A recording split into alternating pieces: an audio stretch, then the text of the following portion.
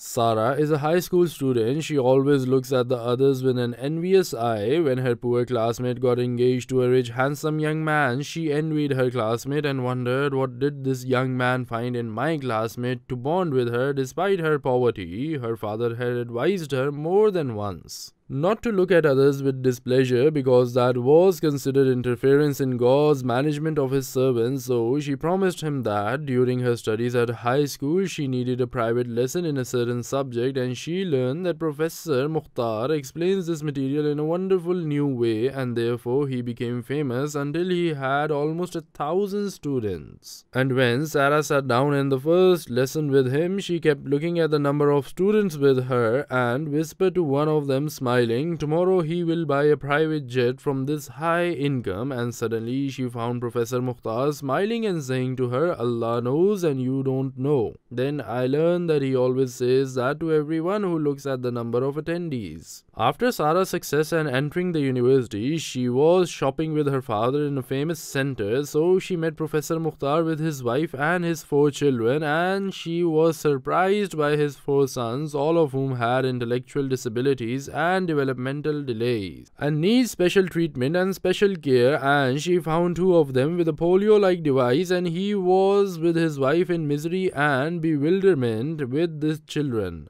So she looked at him and smiled and said to him, "God knows and you don't know." Professor Mukhtar laughed with all satisfaction and said to her, "Allah is the truthful, the greatest mastermind, and from now on do not look at anyone's livelihood and do not envy anyone what they have, and only you yourself. There is a hidden path that only Allah knows."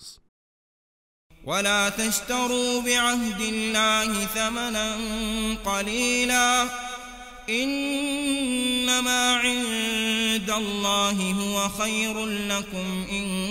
كنتم تعلمون ما عندكم ينفد وما عند الله باق ولنجزين الذين صبروا أجرهم